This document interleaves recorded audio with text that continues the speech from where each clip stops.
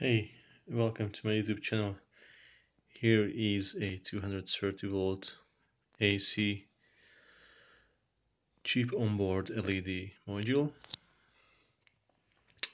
So here you can see, here is the LED and the actual LED panel, and on both sides there are circuitries in this kind of soft rubber coating, and the backside is aluminum plate. It's something like maybe 30 watt rated, but you can get 50 watt version as well.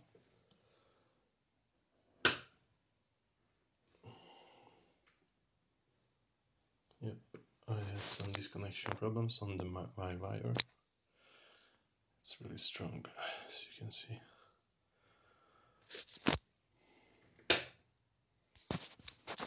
So I'm just connected to the mains right now.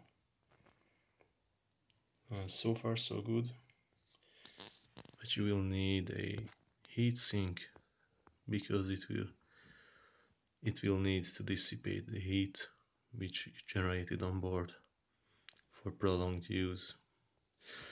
So good luck on experimenting and have fun.